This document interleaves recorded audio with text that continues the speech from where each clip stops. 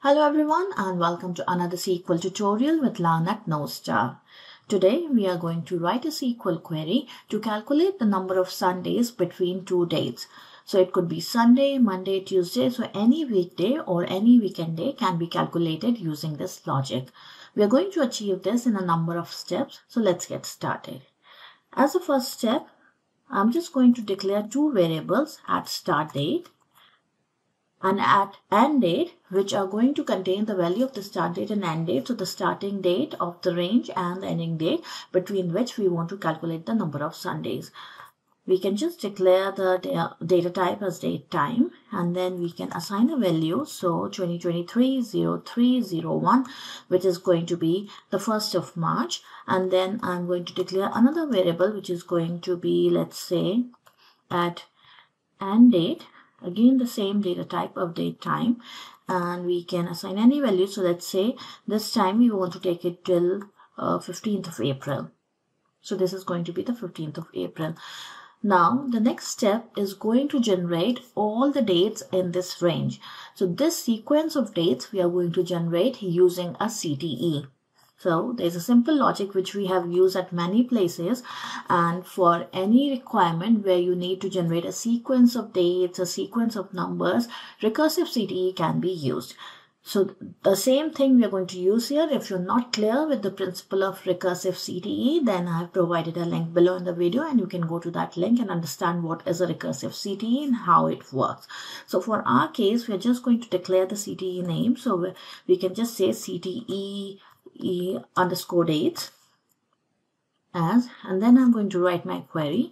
So this is going to be a recursive CTE. In the base query, I'm just going to select the first date, the starting date. So I'm going to take the value from the variable at start date as date, and then I'm going to do a union all, and I'm going to increment the value of the start date by 1 day each time. So to increment any date value by 1 day, function we can use is the date add function. You just need to pass the interval in which terms you want to increment. So day is, we want to increment by a day, so that's why we are going to pass day, and then you have to find out the increment. So increment is going to be 1 at a time, and to what value are you going to add it?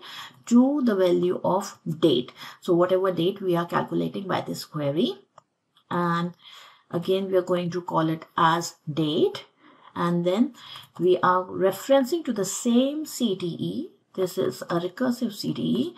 So from CTE underscore dates, and then till we have to define a termination condition. So till what value should we keep on generating this sequence? So we have to keep on generating till we reach the end date. So where date is less than equal to this end date, which we have defined in the variable at end date.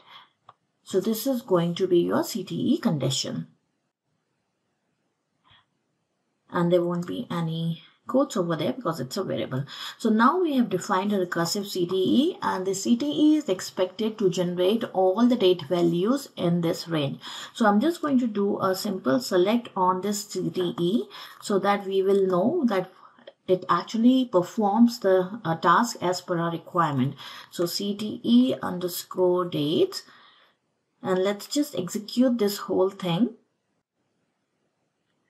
This is because we need to terminate the declare statement so that the next set of statements is executed as one batch. So again, I'm going to execute my queries, and you will see that because it's a date time value, you can see that the time part is also included, and we can say 47 rows have been generated, which will be the number of rows, number of dates between starting from the 1st of March, so inclusive of 1st of March, and it goes all the way till the 16th of April. So we really do not want 16th of April. We are only concerned with the 15th of April. So why this is happening is because when we just refer here in the where condition to date variable, that it is not taking the calculated value from here from this select query, but it is taking the source value of this date variable over here, which is coming to this calculation. So to fix this so that it doesn't go beyond 15th of April, what we need to do here is in the where clause, we need to write where data day 1 and this calculation basically is less than equal to at end date. So it will stop at 15th of April. So again, I'm going to execute this whole query and you will see now that now you got the last row generated for 15th of April. So now that we have all these values, we are going to check that which of these date values falls on a Sunday. So we are going to add a where clause and use the function, the date function, date name. And we're going to pass the interval as weekday. So when you pass the interval as weekday, it is going to give you the name of that day. So if it is Sunday, it is going to call it Sunday. If it is Monday, it is going to call it as Monday, and so on.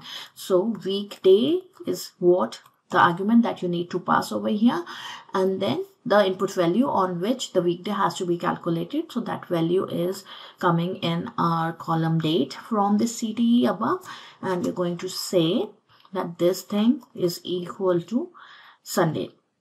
So now if I execute this whole query again, you will see that I get only 6 rows. So I get a value for each row, which is a Sunday. So now if you just want to do a count, what you can do is you can just use your count function over here. So count of date, where it is a Sunday, and you can execute this whole code and you will get the value, or you will get the count of Sundays between those range of dates. So it could be any day. If you want to count Monday, let's say, you can just say Monday and execute the whole thing again, and you will be getting the output for the number of Mondays between that date range. So this is how this can be achieved using two date functions, date and date name, and using a recursive CTE, the simplest way to achieve this result. I hope that you found this video useful. If you did, then please do not forget to subscribe to our YouTube channel, because we'll be posting many more videos soon. Thanks a lot for watching. Goodbye.